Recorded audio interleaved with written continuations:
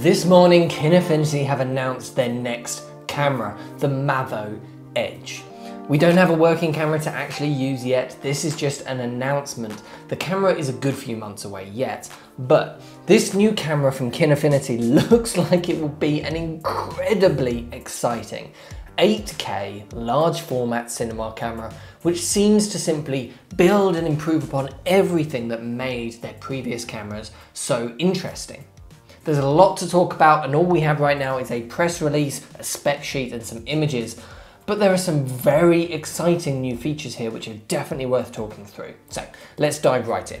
The sensor is a 36 by 24mm full frame 8K CMOS sensor, which you can record in either ProRes or ProRes RAW.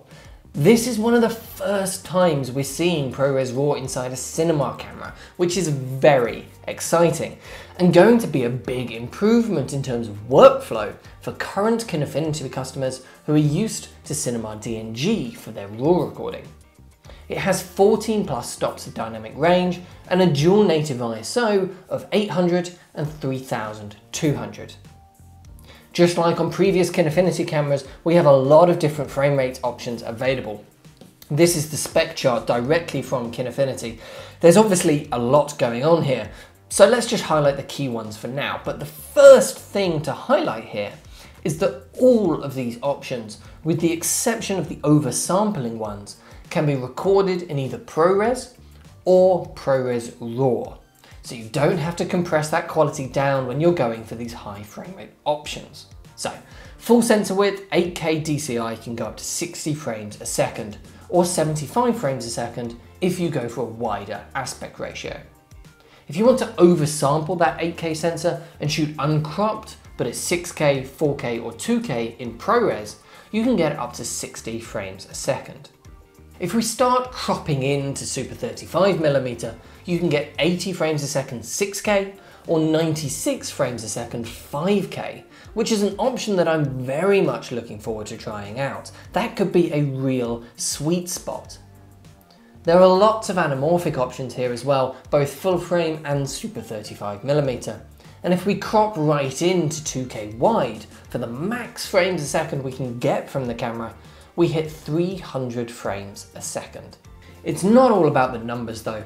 Kinefinity have almost completely redesigned the body of the camera. It still looks similar, but it's very different, with a striking new carbon fiber enclosure, new control panel and screen, plus a completely new internal design and processing unit. The lens mount is the same Kinemount, which we know from the Mavo LF and Terra 4K.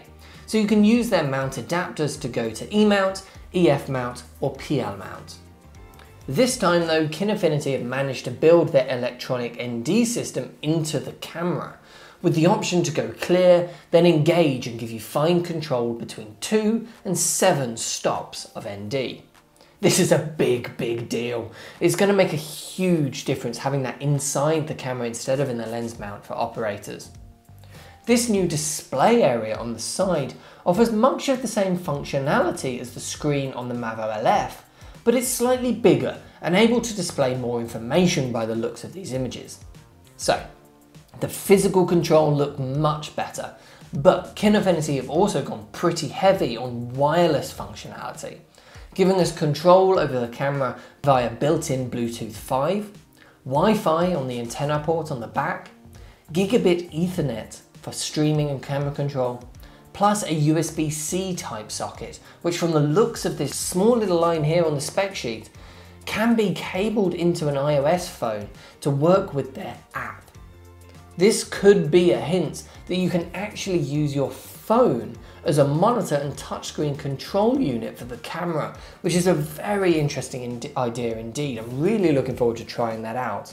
For video output, we get 2 video ports on the front of the camera to use with their own monitors and EVF, plus 2 SDI ports on the back, but no HDMI port like there was on the previous cameras. These 2 SDI ports can now be set independently from the video port as well, so you can send a clean feed with a lookup table on it to the client while you're monitoring log, etc. in your viewfinder. They've changed the power options up a bit as well. We now have a V-lock plate built directly onto the back of the camera, and nestled inside that is a horizontal Sony BPU style battery plate. This is the same style of batteries that they use inside their current side grip, so their own 45 watt-hour grip bats will work with this. But because you're now not restricted by the physical dimensions of the side grip, you can use Sony BPU 30 and 60 or 90 batteries plus third-party options from Swit, from Hawkwoods, IDX and the like. The other exciting new power option is actually part of the base plate that Movcam have made for the camera. The camera has some power pins underneath it, which this base plate uses to provide power from two Sony MPF 550 batteries. This isn't really designed as a way of powering the camera, but instead as a hot swap option. You can see UPS here on the side of it, that stands for uninterruptible power supply. So this means you can change the V-locks or the BPUs on the back of the camera without having to power down the camera. Very clever indeed. The last big change I want to talk about is the recording media. Now Kinefinity have always been very good at using non-proprietary media, but the 7mm SSD drives which they used on the previous cameras were just simply not fast enough with its SATA connection to handle the 8K, high frame rates, ProRes RAW, ProRes 444 and the new encoding methods that this camera needs. So instead they've opted for NVMe M.2 SSD drives. These are still readily available as low-cost third-party options, but are much smaller and much faster. Because of this, we now get dual card slots on the camera, which lets us record the same clips simultaneously for redundancy, record proxies and H.264 onto a separate card, or do simple relay recording. They're making their own media, the Kinemag Nano, in 500GB or 1TB options, as well as selling a Kinemag Nano enclosure, so you buy your own third-party M.2 drives and use those to save some money if you'd like. So this is shaping up to be a very exciting new camera indeed from Kinefinity, and just like the Mavo LF before it, Kinefinity have managed to cram all of this into a tiny, low-cost camera. The Mavo Edge weighs only 1.2 kilograms, so only about 25 grams heavier than the Mavo LF. And it will retail for €12,000. The UK pricing will of course depend on the exchange rate nearer the time for us, but I think that is an incredible price for a camera that is this powerful with this many features. They're hoping to ship the camera by September, and we've opened pre-orders at prov.co.uk, so speak to our sales team or head over to the website with the link down below if you want to secure your place in the queue. From what we've seen today, this could be a pretty fantastic little camera and give you a huge amount of value for money. But let me know what you think of the new Mavo Edge in the comments section down below. Can you see yourself using this for your own work?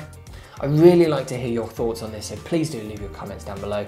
And of course, I'll see you in the next one.